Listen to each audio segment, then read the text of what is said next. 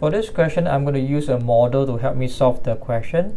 There were 9 red bits and some blue bits in the box. So here are the red and blue bits in the box at first. There were some blue bits, I'm not sure how many, so I'm just going to randomly say these are the blue bits. And there will be 9 red bits here, so I'm just going to put 9 red, R for red. After that, some red bits were added, so I'm just going to add in some red bits.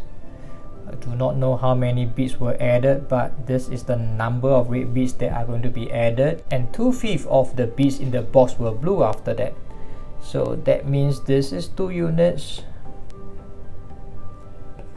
This will have to be 3 units, because if 2 units are blue, the remaining 3 units will have to be red. When 56 yellow bits were added, I'm just going to add in 56 yellow bits first. So here are the 56 yellow bits. I'm just going to put 56 yellow bits here.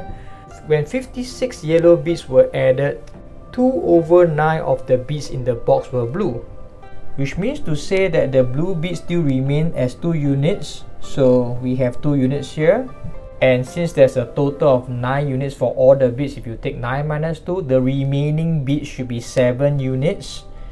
But we have 3 units here for the red ones, so I'm just going to take 7 units minus 3 units to get 4 units for the 56 yellow bits. So I think with this model, we are able to solve the question easily. 56 yellow bits is the same as 4 units. We're going to divide by 4 to find 1 unit, and then we're going to multiply by 3 to find out how many red bits there were all together. But the question is asking about how many red bits were added into the box.